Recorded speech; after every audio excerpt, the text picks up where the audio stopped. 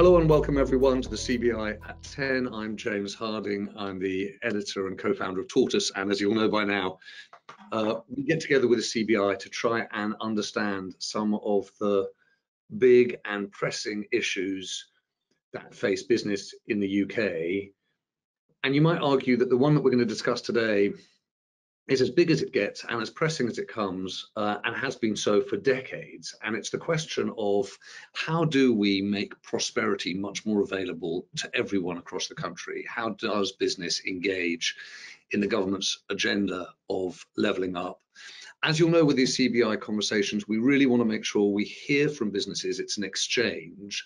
But today in particular, given the extent to which the CBI is really seeking to put its shoulder into the question of how business engages regionally, Tony Danker, the CBI Director General, has really made it his mission to try and promote the idea of regional competitiveness.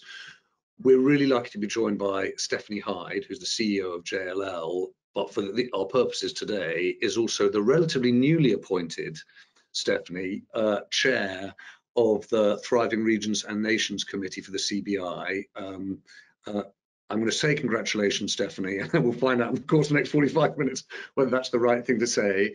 And Ahmed Goga, who it is the right thing. Good. Okay. And Ahmed Goga, who is in charge of regional policy for the CBI. Ahmed, thanks so much for making the time this morning.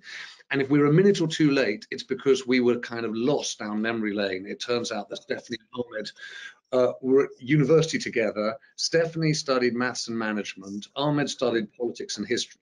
And so the point is, if these two can't figure out how we make leveling up work, we're really not in a very good place. So we're going to get after that this morning. Stephanie, can I start, because I suppose, I imagine when you get the call from the CBI, it's a bit like national service. You sort of feel like you have to take it. But on this particular issue, where there's so much political attention, what do you think the CBI's role is? What do you think your role on this new committee is? Can you just sketch out a little bit about what you're trying to do? Yes, well, thank you. Look, I think the most important thing is we've been talking about this for many years, and now feels like the right time to actually be getting traction on it.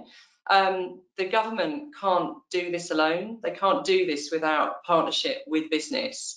And the level of commitment that the CBI is putting to this and the focus that it's giving it, and actually simplifying and being clear about the approach that we could take to make this successful, really did appeal to me to get involved with.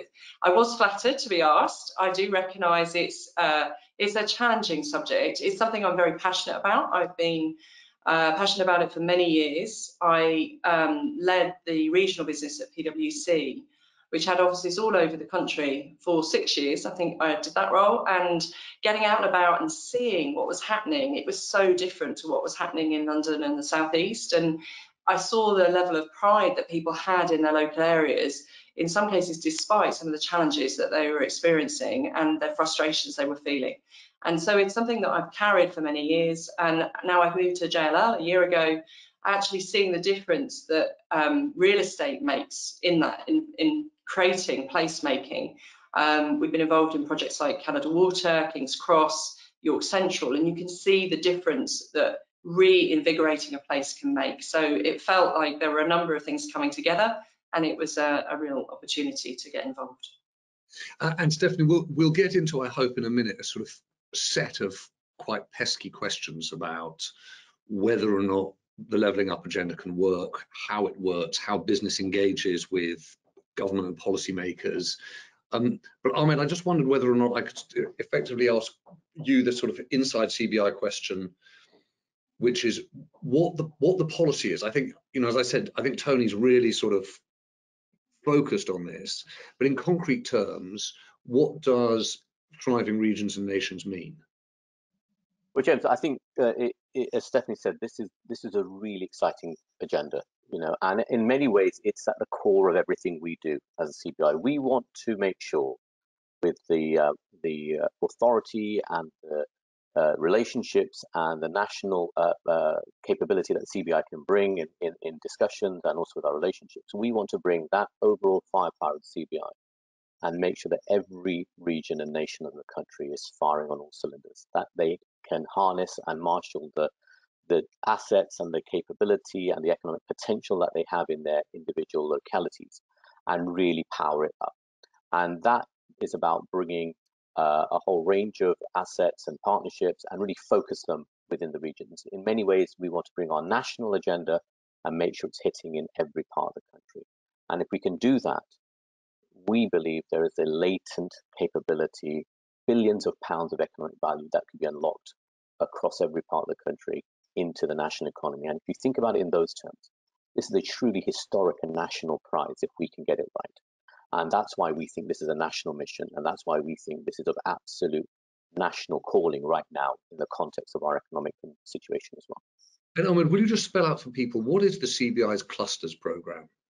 Yeah, so there's a number of elements to thriving regions that we're looking to do. One of those is about really powering up economic clusters. We think that cluster policy and cluster development can actually really create new areas of economic opportunity within regions, and also where those clusters of businesses exist, we think we can scale them up to be genuinely competing at a national, international level. And the idea is we bring together businesses that are of like-minded economic need and capability. They might be in the same technologies, they might be sourcing similar supply chains, they might be located in the same sector or technology as well. And we think by bringing those together in a geography, we can really harness the opportunities around co-investment, collaboration, and also greater innovation that will create new jobs and also new economic value products and services as well. We can get that right. It's been proven in every other part of the world that if you can deliver that at scale, you can deliver significantly new industries, technologies, and jobs as well. And how does the CBI roll their work between being, if you like, an exchange for best practice and advice and information, and the ideas that Tony mentioned in his conference speech, do you remember, at the end of last year? Yeah. About, okay, let's take a couple of examples and really see if we can learn from doing. So there's a number of things that are coming together right now, James, which is why it's so exciting. If you look at it from an economic point of view, whilst we have some really significant headwinds at the moment that we are potentially going to be facing, and which we've heard in the recent spring statement as well, underneath those things, there are still substantial ambitions within business to invest. There is substantial investment ambition, and also we know that investors are looking to land investments into the UK. We just had the best 12 months of foreign direct investment that the UK has had, and in many technology sectors as well, where we are market leaders or have the potential to be global leaders. So there is a real latent underlying demand. Now, what we need to do is try and unlock that private sector investment, and that needs working with government to try and build up confidence, to give businesses that surety to really focus. But also what I think the calling right now is because we can accelerate some of that work, and that could actually provide us with new opportunities in net zero and in new technologies as well, if we can get it right. And businesses are looking for that really key part of it. So what the clusters work and the thriving regions work can do is harness that overall private sector ambition, bring businesses together to attract that investment, and also project our UK opportunities on a global scale as well. And Stephanie, I said we'd sort of get into actually the levelling up agenda as a whole. I realise the CBI is in this sort of, as always, in this really difficult position, which is it wants to engage businesses, engage government, kind of bring them both together. And to do that, it's got to be critical of where the gaps are and constructive. You know, there's a kind of path to, I know that. But just standing, given that you're in this position where if you're like looking at it from the outside in, when you think about the levelling up agenda itself, when you looked at the white paper, what did you make of it? How did that chime with what you think or your experience of, you know, regional differentials in the performance of the economy in the UK? Well, I thought it was interesting in a number of ways. I thought it was a good place to lay out exactly what the government's view was of where we are and where they would like to get to. It was relatively silent on the role that business needs to play, on purpose, I understand, because it felt that wasn't really the role of what they were trying to do there. They were trying to put out the government's view. I initially was a bit concerned about the missions, but having reflected on them, I think they're a good stake in the ground for the future. We need some visible kind of KPIs, a North Star, as it were, for a focus for generations, hopefully, to understand how we are moving things forward. Even if there's a target for 2030, realistically, it put us at stake of what is actually overall trying to be achieved. I was interested that, for me, probably two areas where we can call them gaps, but we can also call them opportunities. Skills is something that I see is very, very critical to the overall achievement of the goals here. Ultimately, when we help companies think about where they're locating, or when overseas investors are coming in, skills is probably 75% of the decision that they make, because they need that clustering of skills and expertise in order to feel comfortable to invest. And then the other area that I thought, again, is a real opportunity, if you want to look at it that way, and I tend to, is really green jobs. There could have been a lot more in there on net zero. And if you think about the ambition to really place the UK in a competitive position internationally, and for our towns and cities to compete on an international stage rather than with each other or within the UK, net zero and the whole green economy is somewhere where we can make a huge difference. So I guess the reflections there are about some positives as I read it, and some opportunities too. And how much, Stephanie, are we... Do you remember when David Cameron launched the Big Society? And at the time, there was so much political discussion about it. And then, of course, we were in the middle of a financial crisis. And the reality was that that felt like a luxury that we just couldn't afford, given the scale of the financial crisis. How much is the cost of living crisis, the inflationary pressures, the energy shocks? You're the CEO of a company. How much do you think there's going to be bandwidth for serious thinking about economic restructuring and new geographical investment, given what business is facing this year? Yeah, look, I mean, nobody can really underestimate the shock that we've seen off the back of Brexit, off the back of the pandemic, and now with what's going on, particularly the terrible situation in Ukraine. It's something you cannot dismiss, and you absolutely need to be focused on, but not at the cost of everything else. And we've got to understand the implications of the long-term agenda here as well. If we had had success at that point in time, if the financial crisis hadn't come along, if it wasn't as politicized, we would be in a much better position to deal with the cost of living crisis and with the energy issues that we're seeing. So I think we can't let it hold ourselves back. We need to take the lessons of that we could be in a very different position now if we had moved forward and find the energy to continue to dedicate to it. And can I just pick up on your point about skills?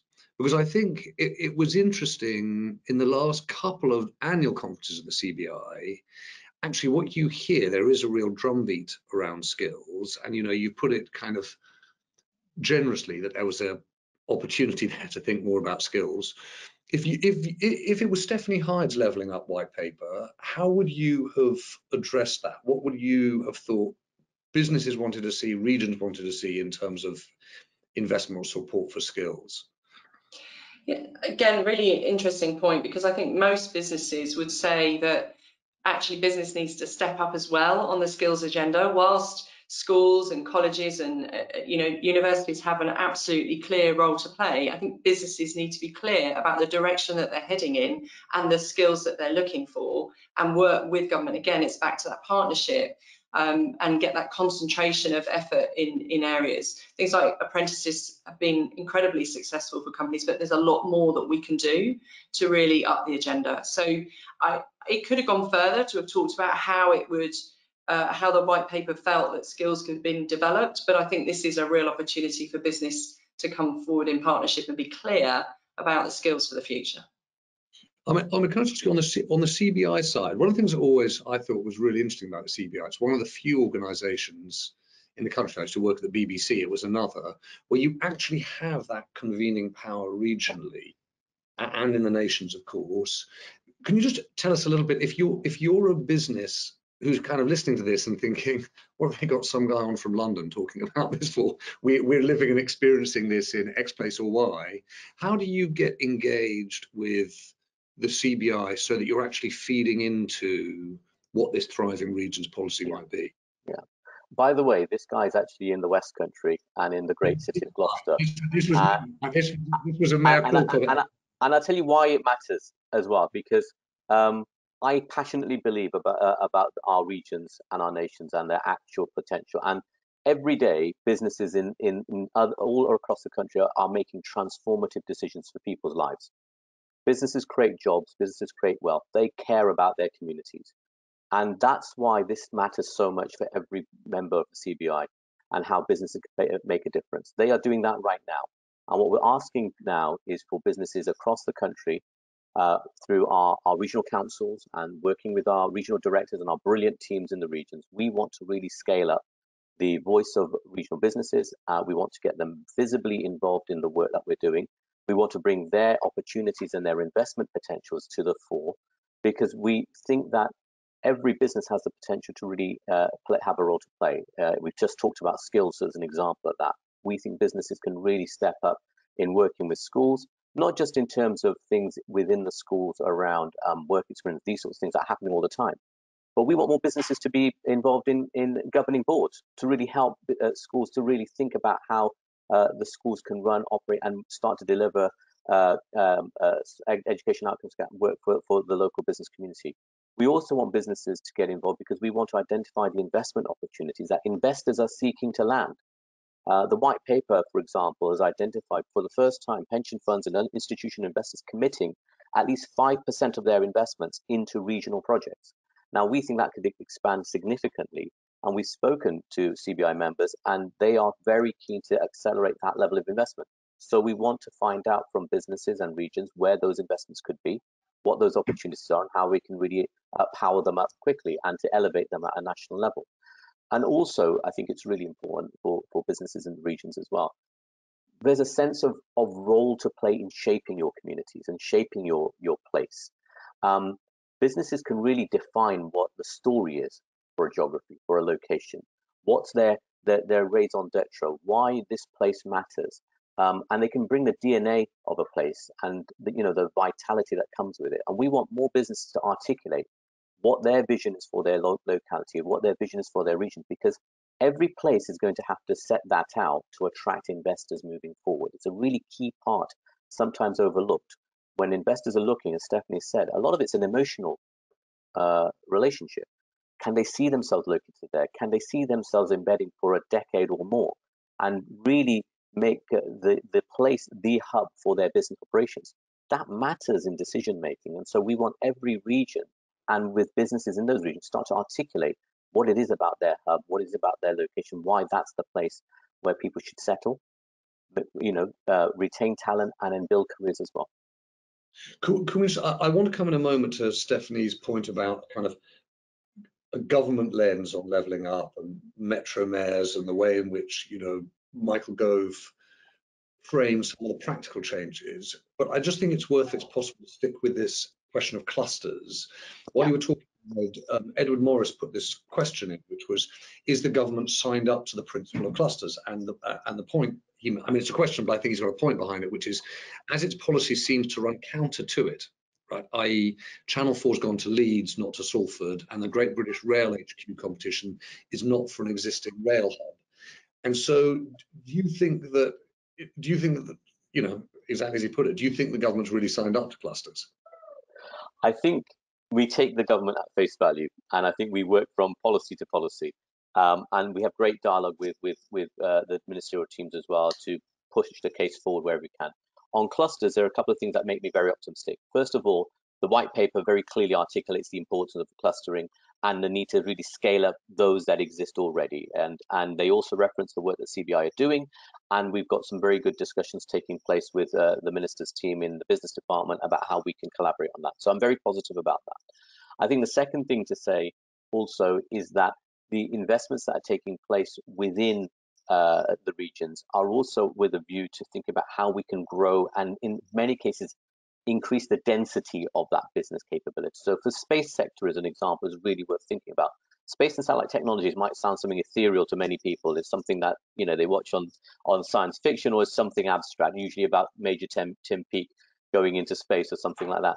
Satellite technology is going to be absolutely transformative to the way we live and work. It's already doing that now in terms of global telecommunications, but also in terms of our fight against climate change, and also in our thinking about our food and our agriculture, maritime, and a whole range of transport networks and systems as well. It is a massive industry that's only going to increase, and the UK are at the vanguard of that technology. Now, that sector is actually investing more in the regions than most others. So you have the opportunity to really grow clusters in Cornwall, up into Scotland as part of the spaceports, the East Midlands in through Leicester, and also supply chain technologies that are going to be permeating in the Northwest and also in the South Wales valleys as well. All together with the R&D hub that's located within Oxford around the Harwell campus, which is Europe's largest space cluster. That is a UK asset that is of international significance. And right now, that cluster is taking the fight in Ukraine with the satellite technology that Elon Musk and OneWeb and others are doing it at the moment as well. It is an example of how we can really leverage, you know, real high value technology into every region if we can make this work. And that's why I think the cluster strategy is really something we should really get our shoulder behind. And James, just to jump in, I was just thinking that to some degree this happens naturally, because when a big business or a number of businesses invest in the same area, you see their supply chain build. I think the difference here is, how do we accelerate this by doing it consciously? How do we really think it through and be clear about it, so it's not happening by osmosis over many years, but it's being accelerated? That's the real perhaps potential. So can we just get stuck into the theory of this for 1 minute though? David Crichton Miller puts this great point. He says, look, beyond the phrase clustering, which is a version of the outcome we want to deliver, does the CBI have a theory of what government interventions are needed in what ways to achieve greater clustering, or clustering in places where it is not yet occurring powerfully? Yeah. He goes on, and I'll share his point with you afterwards. But what's your, Ahmed, what is your answer to that? Does the CBI have a theory of the case? Yeah. So there are a number. David's got a fantastic question. It's not a one hit. It's multiple interventions that have to happen, and almost sometimes it's by luck that these come together as well. But let's work on the art of the possible. First of all, we need absolutely much better competitive finance in place in every part of the country, so that businesses, particularly scale-up companies that have the technology but need the necessary finance to grow and accelerate that investment, we've got a competitive financial environment in which businesses can access that resource over a consistent period of time, not just at particular journeys, but right the way through the spectrum of that growth as well. And we haven't got enough of that in every part of the country. So that's the first thing. The second thing is absolutely we need a really robust and dynamic planning and land use approach, where we can utilize the planning system and also allow investors to plan with confidence, so that significant investments of scale that will enable some of these clusters to grow at pace can happen. Life science is a great example where we have got amongst the best in the world, but we have got a deficit of lab space and flexible R&D space that we need urgently to capitalize on some of the brilliant stuff that's going on, not just with the vaccine technology, but what that's created as a consequence as well. And you compare us to, say, Boston have got 100 million plus in terms of square foot. We have got in the tens of thousands. That's just an illustration of having a really dynamic planning and land use approach as well. The third thing is talent. Absolutely key. We've got to invest in skills. We've got to have skills at every level of that journey, not just young people coming into the system and creating pathways into these new opportunities, but we need to have really good leadership and management programs that can really provide the capability at the top team level as well. And then the fourth thing I would say is our digital infrastructure as well. Absolutely critical, not just in terms of transportation, but also our high quality 5G and other technology infrastructure that can really provide the necessary connectivity that we need as well. Those are just four things that every cluster will absolutely need, and we need to get that integrated thinking right across the departments to really come behind that agenda as well. Stephanie, can I just follow up, just I guess take the spirit of David's question too, in terms of theory of the case, because when something like this becomes, if you like, conventional wisdom, we must level up, clusters are going to be the way that are going to drive regional competitiveness, it is somewhere just worth stopping and going, that's not necessarily the view, certainly not the view of all businesses, who for years would have said, look, the job of the CBI is to make sure the macroeconomic conditions are as positive as possible for business. Let's make sure the government gets out of the way. I'm paraphrasing or caricaturing here, but government gets out of the way, the tax environment is, reasonable, and then let the market do what it does. We don't want government, A, picking winners, or B, picking places. And clustering is the business of picking winners and places. And so do you hear anything from CEOs saying, look, I'm really worried about this. This is a lot of people with very good intentions who are going to end up with a bunch of wasted money or effort? I'm sort of minded to talk about the definition of insanity, where we try and do the same thing over and over again and expect a different outcome. So I think this is trying something differently to get a different outcome. And as I said, it's building on something that happens relatively naturally, but relatively slowly as well. I don't think it's the only way of levelling up, and I don't think anyone's saying that it is, but it's a way of accelerating and getting focus. And I think the difference here and what the CBI is trying to do, and indeed the role of the steering committee as well, is to think about how it's not just the government saying this is what this place is going to be famous for, but business gets involved in that discussion.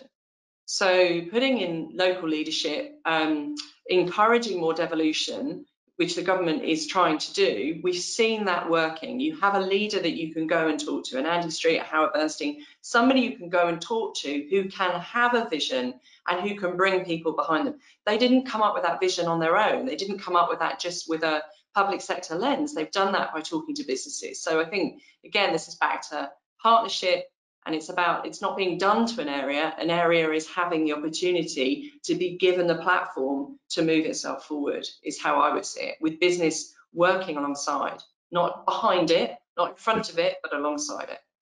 No, I completely get your point about the sort of Andy Streets and the Bernsteins. I think if anything, the last few years has meant that devolution, which felt like it was a subject for a certain group of wonks and political nerds, and probably you, Ahmed, talked about it more than is healthy, but it's suddenly something that I think we all really care about, because we see the power of those people to actually lead and bring people together. Ahmed, can you just talk through that element of the Levelling Up white paper? Yeah. What it means if you're a place that's getting a metro mayor, what you think that will mean to the way in which clustering and participation of business happens, but will you also just address what happens if you're in a region that's not getting a metro mayor, and what do you think are going to be the levers and organisations that do that convening? Yeah, I mean, the CBI absolutely supports the proposition to increase the number of mayors across the country as well. We think it's a very strong model of leadership. We think that, as Stephanie has said, it provides a real focal point for businesses to work alongside and to also really engage with. We think we can do more, and we're very keen to deepen our relationships with every mayor across the country, and we're looking to really strengthen those partnerships so that they are real national leaders as well as regional leaders as well. And that's something that we're going to be doing a lot more with each of the mayors moving forward as well. I think it's really key, regardless of whether you've got a mayor or not, and this I think is the thing about stories, is really being clear about what your area is about and being able to describe your place over the next 15, 20 years and your ambitions around how you want to get there as well. That is really important, regardless of whether you've got a mayor or not. And businesses will have a role in engaging in that work all the way through as well. And I think the challenge I would give to regional leaders, whether you've got a mayor or you're not, is how well are you engaging with your business community and your business leaders and your senior business leaders in your localities? Are you really drawing on their insights, their strong perspectives in terms of long-term investments, and also how communities and places can help to be built and developed as well? We want to see a much deeper relationship on that, because we think now's the moment we need to double down. And as Stephanie said, we do more of the same, we're only going to get the same results, which is why our challenge to all aspects of governance, whether it's a devolved nation or whether it's within the regions as well, we want stronger, deeper and much more substantial engagement with our business leaders. Stephanie, there was a question from Jim Clark, which is about the resourcing of levelling up. And it was interesting when you talked about the things, you were pretty candid about the things that you would have sort of hoped to see more of. Would you have hoped to see more money? So initially, again, when I first read the report and heard some of the headlines, I thought, or when I heard the headlines, rather than I'd actually had a chance to sit and reflect and look at the report in detail, I thought yes, right? And I was concerned that this had been watered down from where some of the hope and aspirations of many people were placed. But having spoken actually to Andy Haldane, understanding the refocus that's going on, there's a lot of money spent by different government departments. And the idea is that there is this refocus and this shift in terms of making sure that it's more evenly distributed or more focused in specific areas. I think that is a huge source of funds anyway. But ultimately, in the real estate world, I see so much money wanting to invest, so much opportunity for people actually wanting to invest. What they need is something to get behind that has a clarity, and it has a reassurance that the investment is not going to be misplaced through great planning, through a clarity of direction. Even the fact that we've named the 3 areas of Wolverhampton and Blackpool, it is just, the third's just gone out of my mind. Doesn't that always happen Sheffield. When you say 3 things? Sorry? Sheffield, I think, was the third one. Sheffield, of course it's Sheffield. I shouldn't have said the 3 and then it wouldn't have happened, right? So, but those 3 areas, the fact that you've got clarity that that's where the government's saying, why don't we start there? Why don't we push on there? Helps business then get focused around that and think, does that work for us? The aerospace that's in Wolverhampton, is that something that we can get behind? There'll be different industries and different supply chain pieces looking at that. So I think there's plenty of money out there in investment actually waiting to happen. What's needed is that clarity.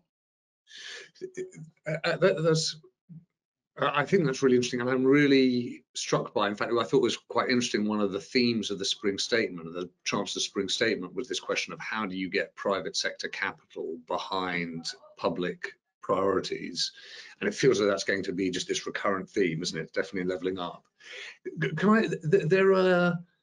There are a bunch of comments and questions, Ahmed, which I was going to, if I might, just pull together and put to you, which are, if you like, the sort of opportunity cost of clustering and the levelling up agenda.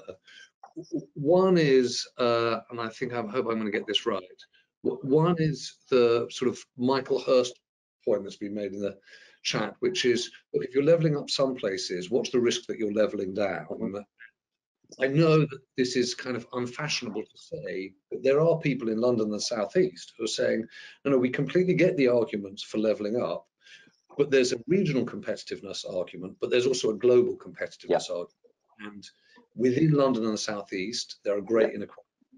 And London's competitiveness with capitals around the world can't be forgotten. So there's the levelling up, levelling down question. Then there's a really, really interesting point that, and I'm sorry, I'm going to do these at you together, Ahmed, just because we're of time.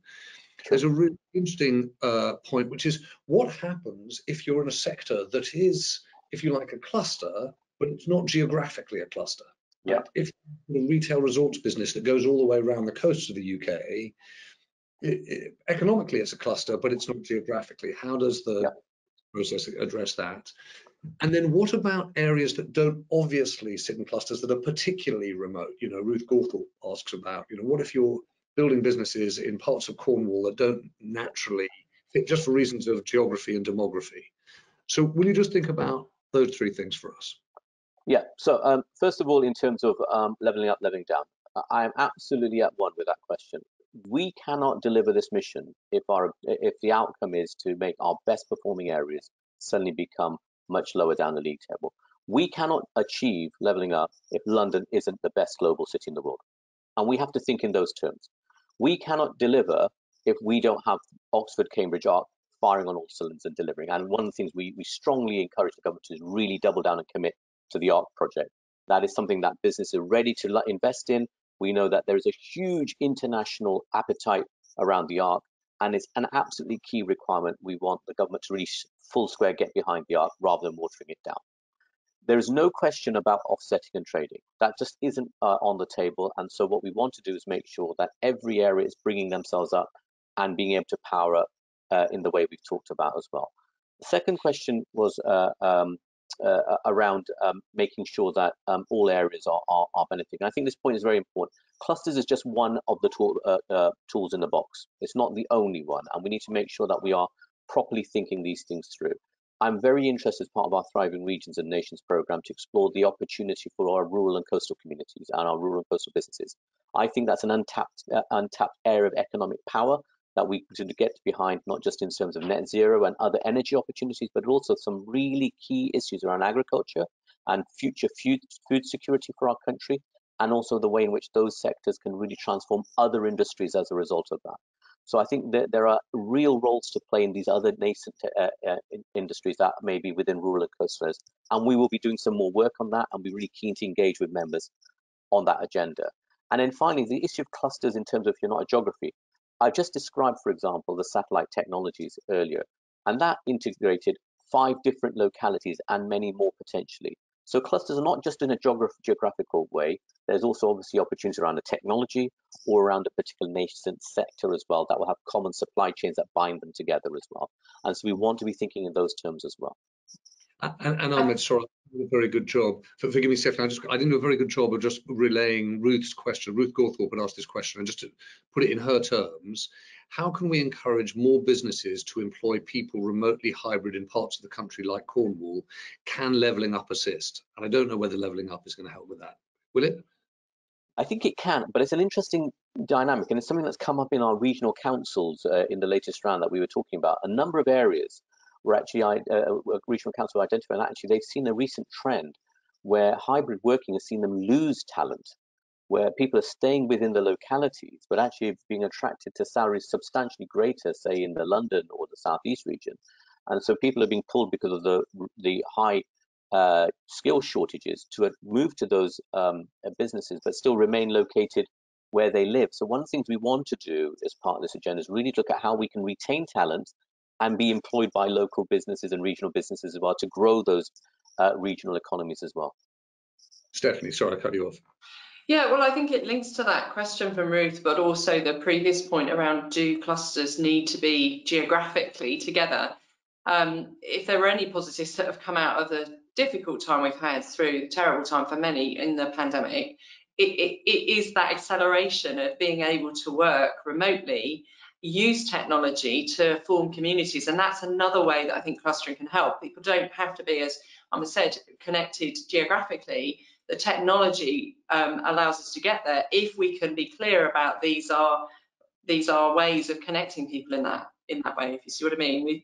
We can use technology to get the people that are talking about space that might be in disparate areas who didn't know about each other to leverage and work together better. There are a couple of other questions which are about specific government interventions. And Stephanie, one is for you and the other I think is for both of you. Thomas Barton asked a question about business rates. And Stephanie, this is obviously something you'll have thought a good deal about, and whether or not the proposed changes to business rates are going to be enough to bring life back to the high street. What's your read on that? Well, everything we're seeing in the retail sector is really that it has sort of turned a corner and is now increasing, and it's very much about experience. I think that the way that leases are being structured, and that's a big part of also the cost of running a business are helping, which are more tied into the performance of the overall business. So I think we're going to see what happens. It probably wasn't as much of a dramatic change as many were hoping for, but we are seeing a number of high streets starting to rebound in the last few months and really have much more footfall again. So that experience that people have been missing for a couple of years is an opportunity, and a lot more of that is localised than it was perhaps in city centres. So there's a bit of a rebalance and still things to be seen on that. And I think business rates is part of that overall equation. And are you seeing, Stephanie, a related question, this move in terms of the anecdotal thing that you've heard about people moving out of cities and towns and the that being reflected both in residential property prices and in some commercial property prices. Does that seem like it's a fundamental shift or a sort of post-pandemic blip? I don't think it's a fundamental shift. I think cities and towns are still going to be incredibly relevant. We have seen small examples of where it's made a difference. That was what I would describe as a bit more of a blip. It may have a longer term rise in prices for a period of time, but ultimately, I think there's another force that we probably haven't given thought to. In fact, we've done some research on this recently, that if you go back to skills and you look at the aging population and where skills will become more concentrated as we move through and over the next decade, we'll see more concentration of talent into cities and towns, particularly cities. Really? That's interesting. That's really interesting. So it's one of those things, you know, you always want to look at what the chart looks like for the decade rather than for the year, don't you? Yes. I just want to come back to one other question, which is come from Angus King Davis, and it's about what specific regulatory changes government needs to make to enable levelling up. And actually, if I can add one of my own, I don't know whether you have a kind of to-do list for government on regulatory changes, but if CBI members feel like, okay, the government's talking about this, but if they just did X or Y, heaven knows it would make a difference to my business life. How do they engage in your process so that happens?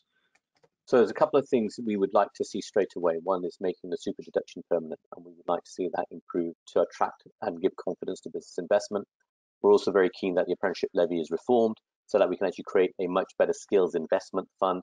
And we also think there are significant opportunities around regulatory reform that will attract more investment into our net zero agenda around hydrogen, for example, and carbon capture, which would be absolutely transformative for jobs right across the country. Those are just a few to begin with.